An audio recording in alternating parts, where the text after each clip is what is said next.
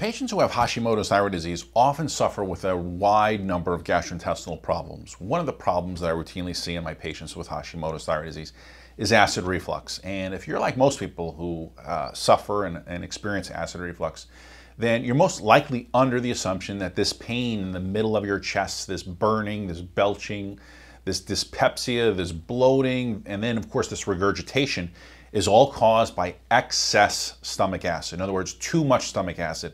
And of course, if this is what you've been told and led to believe, thanks to the millions of dollars spent from pharmaceutical companies and drug companies on TV ads and TV commercials and magazine ads, then you're probably going to believe that antacids are the cure and the proper treatment for this problem.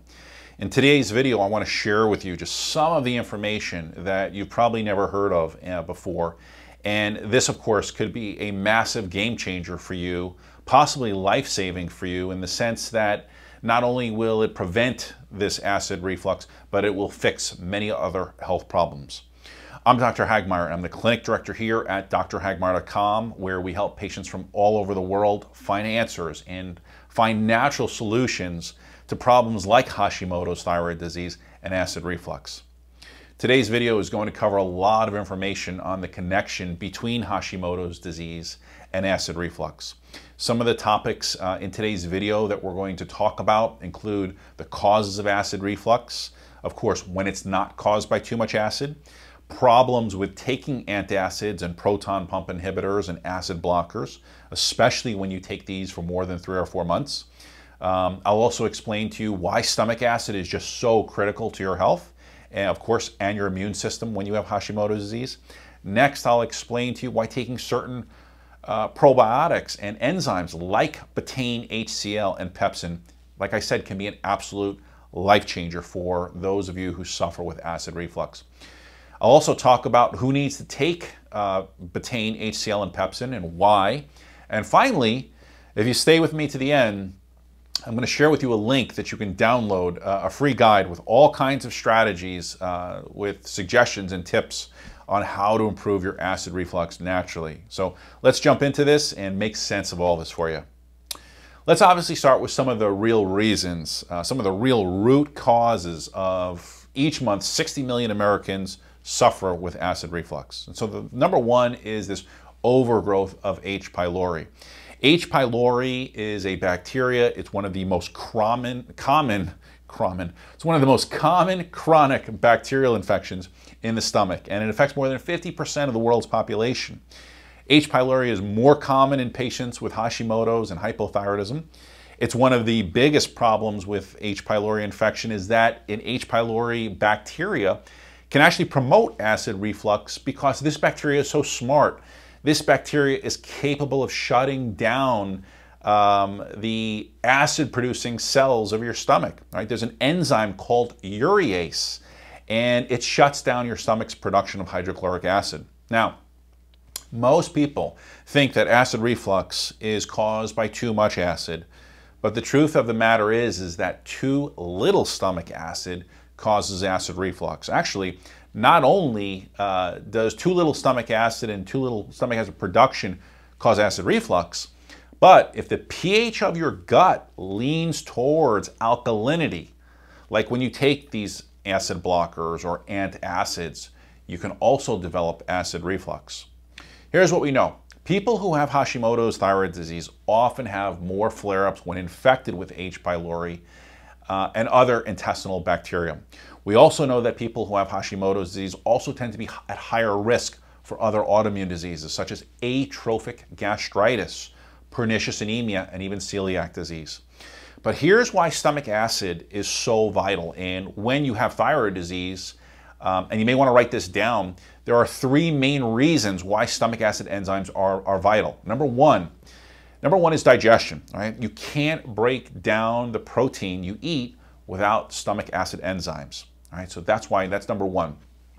Number 2, stomach acid enzymes allow the vital nutrients such as vitamins and minerals to be absorbed. That's another reason why we need that stomach acid. And number 3, stomach acid enzymes sterilize the contents of the digestive tract, and they protect you from harmful bacteria like H. pylori, like parasites. And if you don't break down dietary proteins because of too little stomach acid and not insufficient enzymes, these undigested or these partially digested proteins can cause damage to your small intestines. They can be one of the major culprits or the major causes of leaky gut. So just like you see in this picture here, the damage to the small intestines allows these proteins to enter the general circulation into your bloodstream. And this is where a chain reaction or this domino effect of inflammation, immune system activation, food allergies all develop. This becomes a vicious cycle. The undigested or partially digested dietary proteins, they damage the gut lining, causes leakiness in the gut. The leaky gut allows the proteins to leak into the bloodstream. This sets off an inflammatory reaction, and now you develop sensitivities to all kinds of foods and all kinds of environmental chemicals. Keep in mind this, is that while you take antacids, they can bring temporary relief, but they'll also worsen your acid reflux problems long term, because again, they make your stomach environment more alkaline. The stomach was never designed to be alkaline, and when it becomes more alkaline, people with thyroid disease end up with all kinds of vitamin and mineral deficiencies. One specific mineral deficiency that's important for immune function, important for those people with Hashimoto's, of course, is zinc, right? Zinc is incredibly important to not only the thyroid, but it's also important to the healing of the gastrointestinal lining and all the other mucosal tissues of the body, for that matter. If you ever have a sore throat, you take zinc lozenges, right? You have respiratory tract infections, you take zinc, right? Because zinc helps heal, speed up the healing of soft tissues. Things like ulcerations, H. pylori and so forth. Zinc's been shown, again, also to have antioxidant properties. It's been shown to, again, strengthen the intestinal mucosal defenses. It buffers gastric acid. It maintains a healthy inflammatory immune reaction within the body. It speeds up the reaction of injured, erosed tissues. Right? All those things I just mentioned. Now, when you take antacids and proton pump inhibitors for several months, like many, many people do, you end up with a zinc deficiency. This is also why people who use antacids and proton pump inhibitors, they have weaker bones. They develop osteoporosis. They're at increased risk of food poisoning. They develop that leaky gut that I just mentioned. They develop small intestinal bacterial overgrowth that I just talked about. This is why zinc is so very important. Number two, another potential cause of your acid reflux when you have Hashimoto's thyroid disease is the protein that's found in wheat, rye, and barley. This is your gluten proteins. Studies show a strong correlation between gluten intolerance and Hashimoto's hypothyroidism. In fact, if you have Hashimoto's hypothyroidism, a strict gluten-free diet can help you manage the underlying immune component of this disease. And in turn, this can have far-reaching effects on your acid reflux. Now, if you have thyroid disease and you still eat any of these gluten-containing grains and you still suffer with acid reflux, at some point, I want you to read the article that I wrote titled 7 Things You Never Knew About Acid Reflux, GERD, and Gluten. I'll leave a link for you in this article in the YouTube description section. But let me just say this, is that for the purpose of today's video, gluten is a highly, highly inflammatory protein. Gluten has been shown to cause leaky gut. It's been shown to inflame the mucosal tissues. It flares up the immune system. It increases the damage to your thyroid. So these are all reasons why you should consider a gluten-free anti-inflammatory diet. Now, you might remember earlier where I said that people who have Hashimoto's often have other associated autoimmune diseases like celiac disease. This is, again, a very common amongst those people with thyroid disease. But how does this relate to acid reflux? Well, let's look at this study that you can see here that found that chronic acid reflux affects 30% of patients with celiac disease compared to less than 5% of those that are not diagnosed with celiac disease. Here's another study that showed almost 40% of children with celiac disease also suffer from esophagitis. This is where there is a massive inflammatory immune reaction going on within the esophagus itself. This, of course, can cause acid reflux, can cause heartburn, can cause bloating. And then again, of course, that can lead to infections as well. Now, another common cause of acid reflux that I want you to be aware of, and this is number 3, this is something called pernicious anemia. And this is a conversation I've been having with a lot of patients over the last couple of weeks. And so I felt it was really important that if you are a person that has acid reflux and bloating, you frequently have, let's say, low vitamin B12 levels, you're always getting those B12 shots to feel more energized. Now, I bring this up because, again, just a few weeks ago, I ran some testing on a patient who had a long history of B12 deficiency, a long history of zinc deficiency, was always sick, was always coming down with a cold, always having respiratory tract infections. And it turns out that she had pernicious anemia. And if you've never heard of pernicious anemia essentially is where the immune system attacks the cells in your gut called the parietal cells. And again, this is an autoimmune disease seen very commonly in patients with Hashimoto's disease. Now, parietal cells are the cells in the stomach that produce hydrochloric acid. And if your immune system is destroying these cells, like we see in pernicious anemia, then those parietal cells are not producing hydrochloric acid. It also means that your gut is not acidic. Food is not being digested, nutrients are not being absorbed, you're not absorbing those vitamins and minerals that require an acidic environment, like iron and B12 and vitamin C, and even foods. And now because you're not properly digesting your food, some of the acid that's in your gut backwashes into the esophagus. That becomes an inflamed, delicate tissue. And so again, this process continues over and over and over again. So if any of what I just told you sounds familiar, you have symptoms of acid reflux, you have Hashimoto's disease, you have frequent low levels of B12, maybe low levels of zinc, then this is something that I want you to discuss with your doctor. Hopefully, your doctor won't miss this. Hopefully they won't miss this.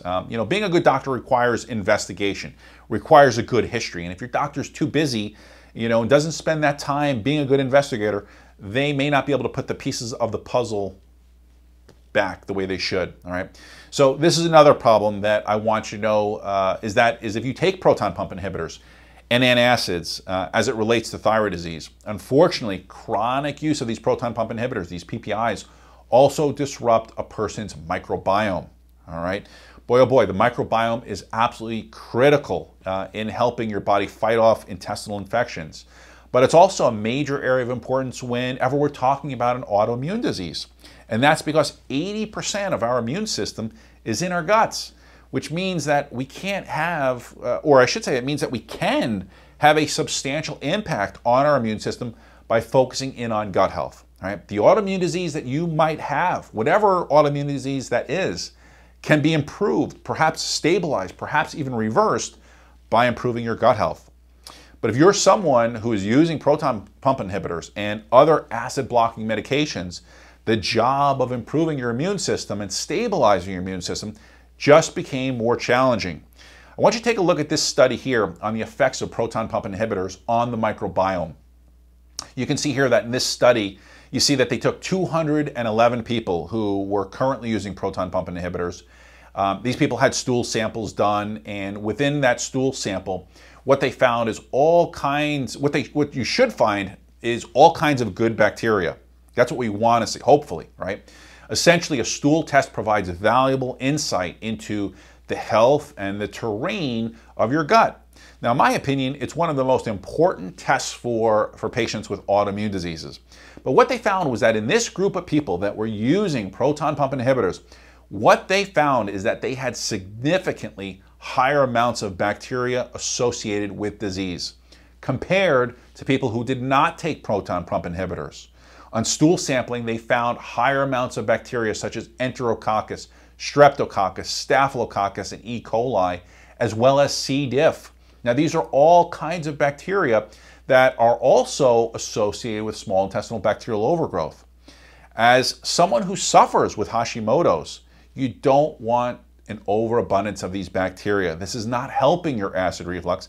It's not helping your autoimmune disorder. It's not helping your thyroid.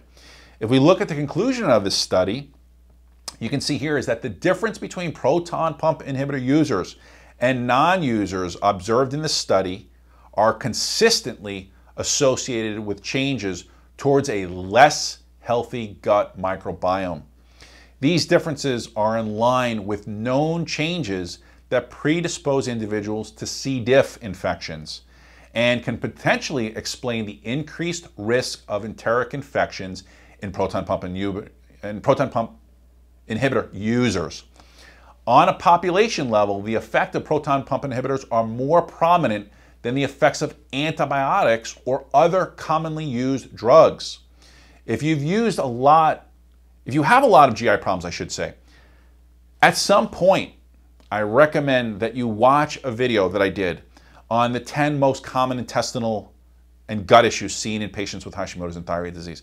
There is so much good information packed into that video where I go through the 10 most common problems that we see in those patients.